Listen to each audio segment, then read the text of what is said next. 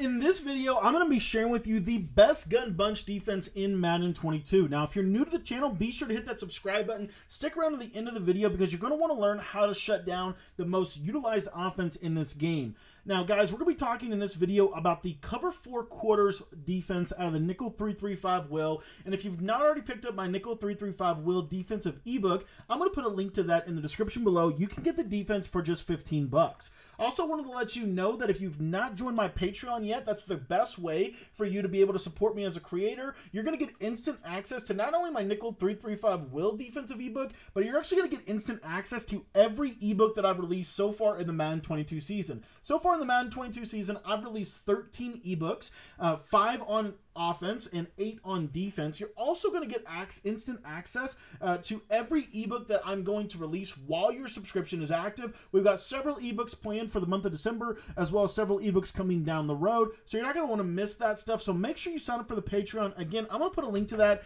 down in the description if you would like to sign up for that. And in this video, like I said, we're going to be talking about how you can shut down the gun bunch meta offense. Now, the gun bunch is probably the best offense for the last 10 years in Madden, and the best way to defend this is through utilizing the cover 4 quarters match defense out of the nickel 335 will. You're going to be able to get great pressure from the 335 will, which we've broken down in other videos as well as in depth in our ebook. But today we're just going to focus on some coverage things that you can do to really slow down a lot of what people are going to want to do out of the gun bunch. So that being said, we're going to call the cover 4 quarters out of this, and all we're going to do is we're going to pinch our defense. I'm going to manually back off this corner on the left side so that I don't get bombed over the top. And then I'm going to move this guy right here over the center. Now, what I like to do is go ahead and simply crash my defensive line out. And then last but not least, I like to man up the tight end with the linebacker on the left side. And then I like to take one of those defensive linemen, whether it be the nose tackle or the defensive end on the right side there, and put them into a bluff blitz assignment. You're going to see that that is going to put them into a 3-rec hook zone. So we've got a 3-rec hook. We've also got the tight end manned up.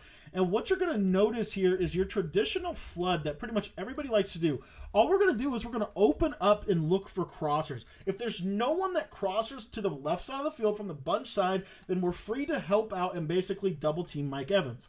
So in this example, you see we open up to the side. Okay, there's nothing there. We can come back here. And as you can see, there's really nowhere for me to go with the football. This is why the cover 4 quarters is the best defense that you can possibly use to defend the gun bunch meta.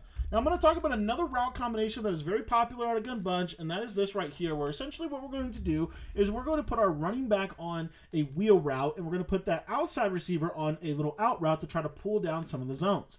What you're going to notice with this defense is when I go to do that adjustment, you're going to see again, I'm going to open up. There's nothing there. Now you're going to notice that quarter flat is going to match that wheel route up the vertical seam, and you're not going to be able to throw that route. Now, another popular concept from this formation is the verticals play. Why? Because the crossing route is so good. Well, how you're going to be able to combat that crossing route is, again, we've got that tight end manned up, so we're not going to have to worry about him. We've got our user in the middle of the field, and remember, we are looking for any crossing route from right to left that is 5 to 10 yards vertical. So we're not going to cover drag routes, but we are going to cover post routes and crossing routes like what you're about to see out of the play verticals. So again, I'm going to back that corner back off. You see this is pretty much my setup. I'm going to open up to this side. Do I see a vertical? Oh, I see it. So I'm going to go with it. And as you can see, you're getting fast sheds. You're getting crazy pressure from just a 2 to 3 man rush, and you're going to be able to slow down this offense. So that's how we like to stop the verticals concept, all of the flooding concepts, and what that's going to do is it's going to leave people wanting to run